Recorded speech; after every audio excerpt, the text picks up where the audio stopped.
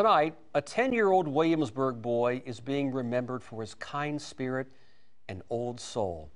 Everything seemed normal the week before Christmas for the Peck family until their son Josh started feeling sick. He died 11 days later. Now this local military family is remembering the positive memories they shared and celebrating his love for all things classic. 10 Your Side's Amy Avery walks us through Josh's journey and the simple symptoms that change his parents' lives forever.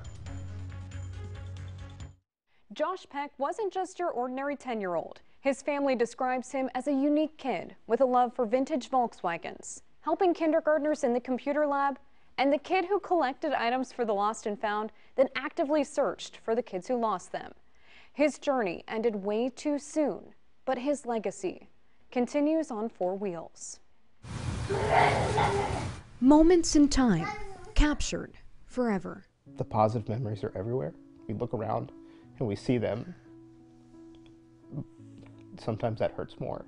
10-year-old Josh Peck was one of the biggest classic car lovers out there. And his love started right here. He would pretend like he was working on it. I'd let him sit in the driver's seat. He liked all cars, but vintage Volkswagens were his favorite, even hoping he'd find an old VW bus to fix up and drive around someday. And we'd always tell him like that wasn't... It's not too realistic, that's right? not realistic. Like you don't just find a van. Then he met someone who did. Yeah. so that was challenging. Everything all seemed normal the week before Christmas, until it wasn't. To know that this happened and there was nothing that they could do for him.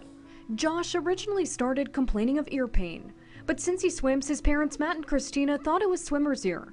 The pain went away. Then Josh started throwing up.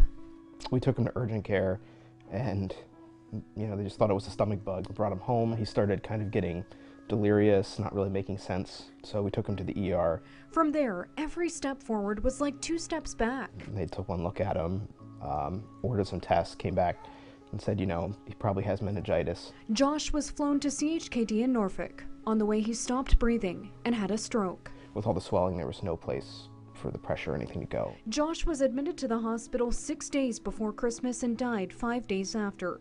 CHKD Director of Infection Prevention and Control, Dr. Laura Sass, says meningitis isn't common because kids are vaccinated against most strains. If your child has a fever, headache, or especially neck pain, those are signs to see a doctor, just like the Pecks did. You know your child. You know when your child's not acting normal. Dr. Sass says not every case is deadly or even warrants a doctor, but parents know best. You want to be able to touch your chin to your chest like this. When you have meningitis, it's inflamed. All of your head hurts. Matt and Christina say they feel like a piece of them is missing. Josh's little brother James misses sitting on the couch with him playing video games, and baby Josephine turned 1 month old the day Josh was admitted to the hospital. He was so excited to be her big brother. But boy, do they have stories to tell her about her big brother someday. He was the one at school that would help push somebody in a wheelchair, or like on the playground, if there was a hole, he was always like, hey, we have to fill this in, somebody's going to twist their ankle. He had a certain kind of empathy that you don't see in a normal 10-year-old. In just a matter of days after Josh's death, support for the Peck family rolled on in from near and far. Matt and Christina wanted to incorporate Josh's love of classic cars into the memorial service, and vintage car owners came from all over the state. It felt like the right thing to do. Joe Whitlock brought his '61 Beetle, fully equipped with a sticker that says, "Riding with Josh."